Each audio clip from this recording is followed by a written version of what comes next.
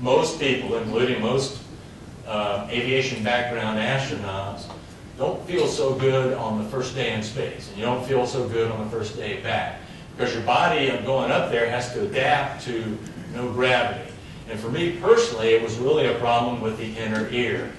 The docs, remember back in Biology 101, you have those otolith organs with calcium beads on top, so if you close your eyes and lean over, they kind of flop over and transmit a signal to your brain that says, hey, you're leaning over, even though your eyes are closed.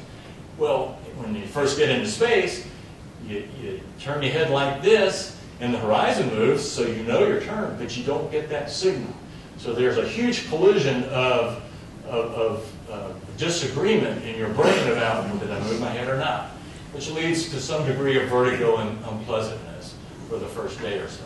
But what's amazing is you can feel your body rewire itself for the new environment. And for most of us, it takes a day or two.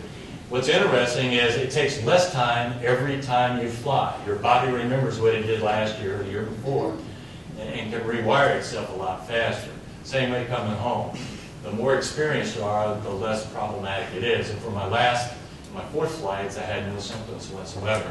And that's fairly similar with how most people learned that they dealt with it.